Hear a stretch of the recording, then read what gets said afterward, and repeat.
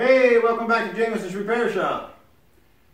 This is a continuation of the shackle mount, spring shackle mount video. In the last video I went ahead and I straightened the mount, but that was a pretty crude way of doing it. It got the job done, but I spoke with George again, and I spoke with Troy, George, and John, and also Nick chimed in, which I really appreciate that. All of them excellent advice on what to do here. Nick suggested that I go deeper and, you know, see what's behind the sheet metal in the frame rails, and so did George. Troy was in favor of that too. John sent me videos, as I said before, about all this, and I feel he was on the same page as, you know, go a little further. I've come this far already, so why not do that little section? And that's the truth. When I ask I ask people for advice, there's no good for me to ask and they tell me what they think and I just do what I want. What's the point in asking? So I really do appreciate it, and I do follow those things. I mean, I can't follow everything, obviously, because sometimes it's a cost or whatever, but stuff like this where there's no real cost to me to do, it would be pretty negligent of me to not take the advice of people that have a lot of experience with this stuff. And I really want to thank everyone that was involved in those conversations. It was very helpful. Now I feel very confident that this hanger mount, and you'll see I'm only doing the one on the passenger side for now because this is where I'm working. But I did straighten the left side. But we'll go through all that in the video. But I just wanted to make sure everyone understood that I do appreciate all that help. Sometimes you get stuck and you reach out, and it's really comforting to know that you have people that you can reach out to. So thank you very much, everyone, and let's get into this video. Alright, so let's get started on this little project. I squared off an area that I want to take out for now. I'm trying to hold. This is all really good metal in here. There's no issues whatsoever. It's solid. But I want to look inside the frame rail, like Nick mentioned about the frame being the frame rail. The frame rail up over will be fine. Don't see any issue there. I really don't think I'll find much down in here, but this is a good opportunity to crack it open because I have to take all this metal out here anyway. And right below this is where that mount is, shackle mount. And that'll give me full access to it. And actually, when I was pounding it down, I broke the spot welds on this anyway, so it's a good opportunity. I have to fix that. It's all pushed down, so I might as well cut it right over, take the flange right out, redo it. Over on this side, the same pattern. It may not look that way to you guys, that it's good, but it's solid through the frame rail area. But I'm going to go do the same thing. I'm going to cut it so I can check the frame rail inside, and if it gets too hairy, I'll continue on because there's repairs that need to be done. This whole area here will probably have to need a new piece once I get on this side, but for now I need to get this shackle mount down rather. And I already know that this area here is shot as far as metal, sheet metal, so it had to be done anyhow. I just wasn't planning on doing it this early, but I don't know what I was waiting for because it doesn't matter. It's got to get done. It's got to get done. So let me get these cut out, and we'll have a look inside, see what they look like, and we'll do this right. Well, as close as to right we can with the amount of time I want to spend on it. But I feel it's worth doing. I want it, and so that's that part of it. And I'll cut those out and we'll take a peek in them because it's not going to matter because it's still supported to the frame rail. It's not going to make any difference if I take the tin off the top because the sheet metal is not really holding much. It holds the frame rail together, but it doesn't hold much upward motion. But what I want to do with this car now, and Ron, I should have clued in when Ron said it early on. He said about taking the axle out, all you have to do is a few more bolts and you've got that axle out. And I should have done it then. It was just one of those jobs I just didn't want to do. But it had to get done, so I don't know why I was dragging my feet on it. But we're going to do it now, Ron. It's gonna come out. This will be the day for that. So George sent me a lot of pictures, and I'm going by where he mounted his, and let's get this done right.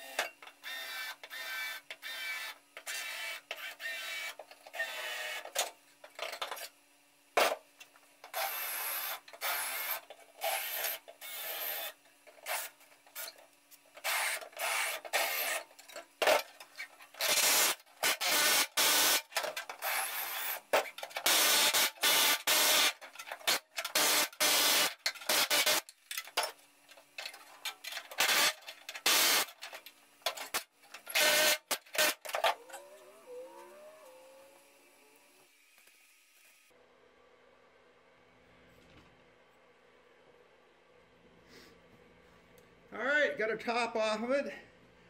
Now it's full of dirt, but it's overall in pretty good shape. But now I have access to these bolts.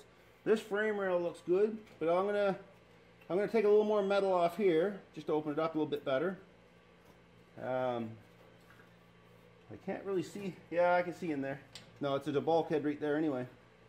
So that's as far back on the frame rail as I can go with that much of my finger. That's it. So it all looks good in there, but I'll get it all cleaned out and I'll get back to you once I get it vacuumed out and blown down and cleaned up, and we'll have a look at it again. Hang in there. And it looks pretty darn good in there. I know to you guys on the camera it probably looks rusty, but that's just a very light surface rust. It was dry in there. Of course, this car's been inside for a long time. That's rock solid. So now I can bend these flanges back up. I may take a little more of this metal off. I'm not sure yet. Mainly, I want to get these bolts out today too. So we already know one bolt's broken. So now I can get heat on the bolts, and I don't have to struggle, hopefully, with these two bolts if they come out easily. Alright, I'm going to move over there. We have this one. I'm going to move over there and cut that one open, and I'm going to show it, and I'll clean it up and see how it looks while we're doing this. Alright, so let me move over there.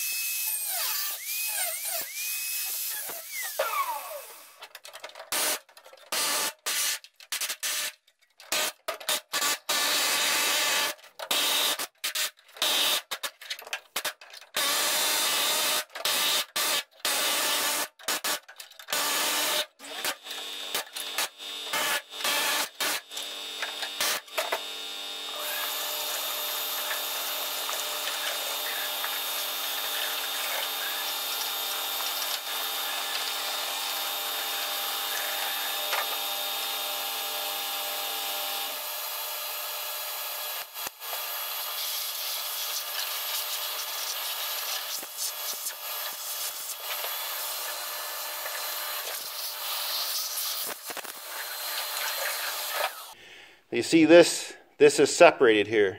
This is supposed to be folded over and welded to that, but the pressure when it was pushed up over time as they were towing, I assume that's what happened, it separated that bracket. So this bracket needs some repairs. Rust wise, it seems quite solid. These are very heavy. I don't know what gauge they are, but they may even be into the actual fractional measurement. It's pretty heavy stuff. So that's good. It's not a waste of time. Now I can get these bolts out as well and get these spring shackles off. And we can do this right. Now, down in the frame rail here, get a good shot of the light. The frame rails are in good shape. You can see it's nice. And these look, and I talked to George about the galvanizing on this particular car. It looks like a lot of it was galvanized, and the frame rails look like they may have been galvanized inside. Now, someone that has worked on these more than I have may know more about it, but to me that either some kind of a coating or galvanizing on the frame rails. See if we can get up in there. Yeah, so I'm not too concerned about the frame rails in this car now. There's no guessing anymore. They're in good shape. So let's take a look in this one here, because I showed you the frame rails in the left side.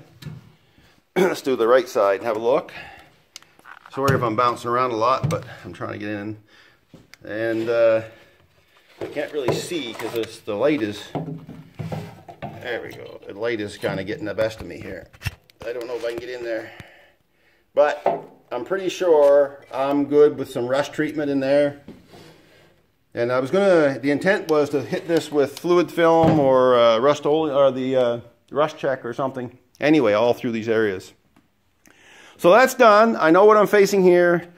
Now I got to heat these, get the rear shackles unhooked, and then go up underneath and check the condition of the front mounts on this.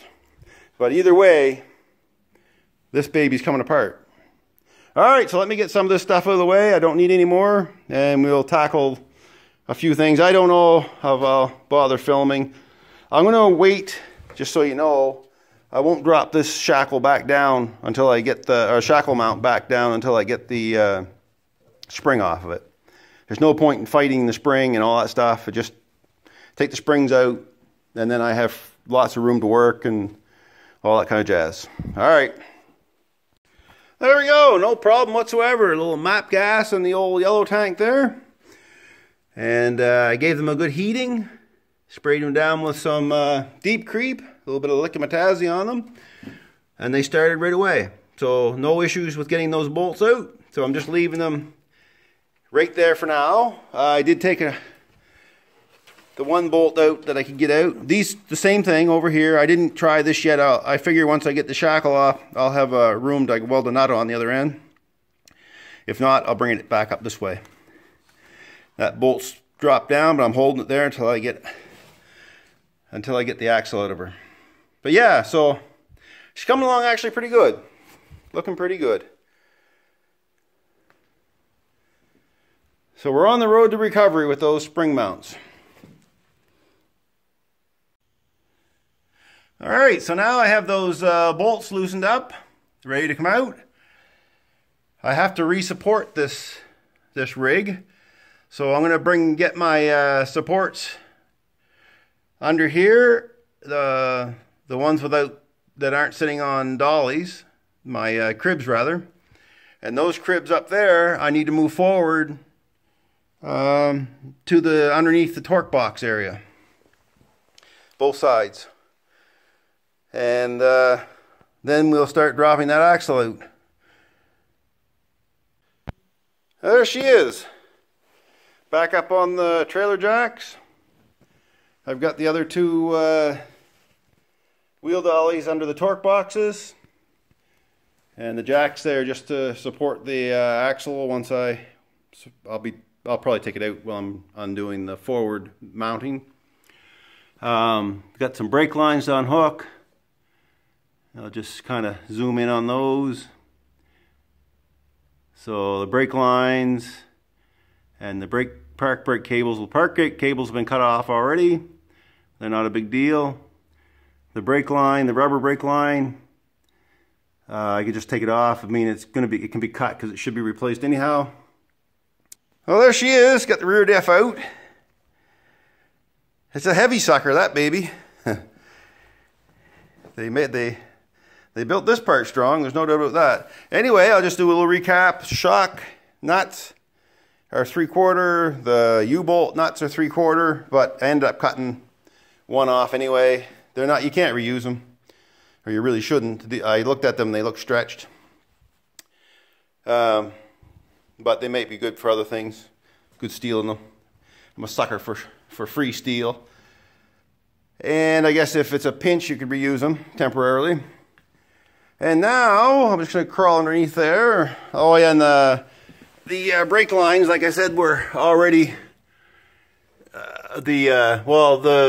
the hydraulic brake line is brand new. I put it on when I got the car to move the car around. I don't know why I bothered, but I could have just blocked it off and it would have been fine. And what else is left? The shocks, I guess 2 shocks. The rear mounts here. It's pretty dark in here. Those are 9/16 head on them. I'm going to go to the other side. Just hold on. I'm going to put the light up and I'll show you underneath here. There we go. I got a little light on it. So here's the... I'll lay down here a bit. There's the where the gas tank would sit. That's all original primer. There's pretty much no rust up in there. That's like brand new metal. So yeah, I got the park brake cables. I just snipped them off with a zip cut. Quick and easy. They're garbage anyway. So now it's the front mounts on both sides have to come off. See what I can do with them. Looks like I have pretty good access to them. We'll see. They look to be 3/4, but I'm not. I'll find out in a minute. But yeah. And then of course I'll zip off the shock mounts and all that stuff, and I don't think that's going to take much. They look like a 9/16. But yeah, this car is it's a funny way it rusted. I still think the car was in calcium chloride around the like got splashed up around the wheels and the wheel arches and stuff, and the rest was fine. I think they got mixed up in calcium chloride at some point, and then they parked the car and it just continually rotted the car away in the areas that had calcium on it. Anyway, enough talk. Get these shocks off and springs out of the way and all that jazz. Alright, she's all out. Springs, shocks, differential. Looks good. Brake lines, fuel line, emergency park brake cables. A lot of dirt. Another 5 pounds of dirt. So let's I'll give her a clean up and we'll go underneath and see what the condition of her is. All the mounts and everything like that. Yeah, look at the top of these shock mounts. Just like the day they were put in there, new. Well, not quite the day, not quite that good, but they're in good shape. Sealed in, I guess. All right. There we are, up underneath of her. And this is inside of where the shocks were. Look, it's like brand new in there. That whole area, the frame rail is really nice shape. I bent those when I was taking it off of the hangers. But you can see here where I took some of the undercoating off. It's like a brand new car under here. Same as up in this one. So, but yeah, she's good. It's a solid car in the center. The outer parts weren't so good, but the center's solid. One more convertible, I'm pretty sure, will be saved. Alright, that's it for showing this underneath part. Enough of that. But you can even see, I should cover these mount areas too. So there's the mount area on the right, it's in good shape. And there's the mount area on the left, and that's in good shape. All the structure around it's good. So, yeah. Even the torque box on this side isn't bad. It needs some work, but it's a lot better than the right side was. Now that I've got the hole all cut out, and I've got I rust treated all inside with the rust converter. And I cleaned up these flanges. And getting ready now. I go underneath here. I'm going to weld up a few of the spots that I feel are stress points. Clearly there's a stress point right there because it's cracked. So that all needs to be re-welded. So I think I'm going to cut that and weld it. Get rid of that crack and then re-weld the hole. And then I'm going to re-weld the, I know they weren't done initially, but I'm going to put a bead of weld on all the spots. Like all these folded spots. And then right here. And this one in here, you can't see it, but it's in good shape in here. There's no cracking or anything. So this corner is pushed up a little, so I think I'm going to try to bring it back down. And you can see where the spring shackle actually pushed into that. But I can I can shim these if I need to, but I think that's going to be pretty good. Far better than it was. Is it within a millimeter or two of the original? No. But I think if I weld all this and put maybe a couple of tacks of weld in here and on the edge and up in there, and then the other places, like I said, I think she'll be pretty strong. And probably I'll do a little bead here too. So that's the plan. So I'll dig the weld, bring the welder over, and I'll get at her. There now, I did a little reinforcing. I welded it all around. I welded up the corners. Put a couple of beads in. She's not super pretty, but I'm gonna spray this all down with, once it cools off, I'll spray it all down with rust converter as well. Since I did the inside here, I'm gonna start priming this when it cools down a little bit. Doesn't matter too much as long as it doesn't burn the paint. A little heat on it dries it quicker. So I'm gonna do that, and then I'm gonna build a piece to go in here and weld it in. There she is. She's coated up with red oxide. I even just dumped a bunch down in the frame rail and let it run in, and I brushed what I could. I don't think I'm going to worry too much about these frame rails, but I did put a little in there. So that's it. So now I'm going to cut that piece of steel, get it flanged, and weld it in. It's all good. I got a patch made. Now I'm going to burn her in. Once I get it all burnt in, I put new flange and everything on. I brought it brand new right over to this piece. Once I get it burnt in, I'll clamp it down on these flanges, clean up the red oxide that's under them, under the holes, and we'll get her spot welded down. And that'll be a strong fix. I was going to do more up here, but this metal is strong, and I don't want to do any more cutting in there than I have to. It's not an issue. Alright, so let's get this done. Well, there she is. She's welded in. Now I'll grind her down and make it look pretty. And that'll be one side done. That side over there, I'm going to wait until I get over there to work on it. So it's fine. I rust treated it. I haven't red oxide yet, as you can see. But once I get over working on that side, I'll deal with that. The car no longer dependent on those mounts right now. They're on different mounts. So. Alright, so let me get this ground down and we'll see how it looks. There she is, all welded in, ground up. Another treatment of rust converter on it, just to go over the whole thing. She's looking pretty good. I think that's as solid as it needs to be. There is a couple of pits here, but they're solid. I'm not going to bother with them. They're treated with rust treatment. I'll move on. There'll be more than a few of those in this car before I'm done. And over here, like I said before, I rust treated all this, turned black really nicely. And I'll get this over here when I work on this side. But that part now I don't have to worry about. I still have to weld the underneath of this one. And as I showed, I welded all underneath this. So this is it. So now we can move ahead with putting this panel back in back here. Getting this panel made and all that welded in. And once that's done, we can start working on the quarter panel again. So that's it. I'm going to end this video here. This video has actually gotten a lot longer than I thought it would. For for what had to be done there. But quite a bit of hours put in it, just the same. But it's a rushed repair, and that's one more that I don't have to worry about for this old Thunderbird. So thanks a lot, everyone, and we'll see you in the next one.